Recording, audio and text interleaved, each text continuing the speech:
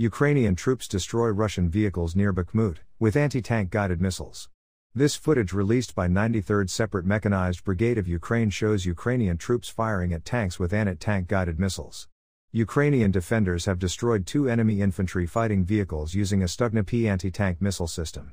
The press service of the Ukrainian Air Assault Forces said this on Telegram, Ukrinform reports. The video shows anti-tank soldiers of the 93rd Air Assault Brigade of the Ukrainian Air Assault Forces skillfully using a domestic Stugna-P anti-tank missile system and enchantingly burning 2 enemy BMP-2 infantry fighting vehicles, the statement said.